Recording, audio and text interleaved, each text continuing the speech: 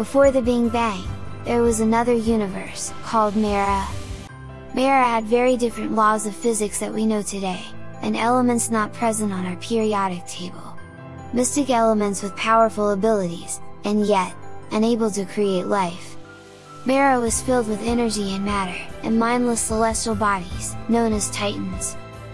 Cronus was the biggest Titan of all, and was getting bigger by consuming everything on his way, threatening Mara with a devastating end.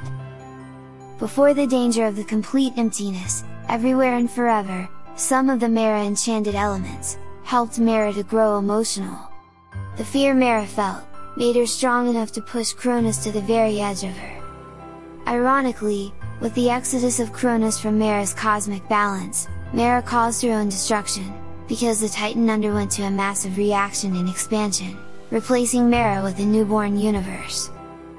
However, somewhere beyond the boundaries of our today's universe, there is still a small part of Mara left, that survived the Big Bang. That was where me was born. During the initial singularity, carbon and hydrogen escaped the gravitation of the human universe, and entered Mara's time and space. Those human elements together with Mara's unique matter, created the certain conditions for the origins of me's life. Me wasn't always as you know her, but she was evolved through millions of years. Due to the nature of her creation, me has both Mara and human abilities, and she can exist in both universes, even at the same time. Me travels alone on the top of an asteroid's grid, she controls with her superpowers, and she built a radar searching for intelligent life. She received signals from Earth satellites, and her curiosity was unimaginable when she found out the same symbol she had on her face in our planet.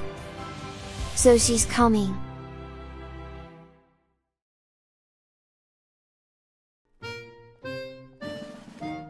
And so, that was me's origins. But nobody knows her real intentions. What if she's pissed with plasma, and she unleashes one of her asteroids and kill everyone on planet? A supervillain me? Maybe?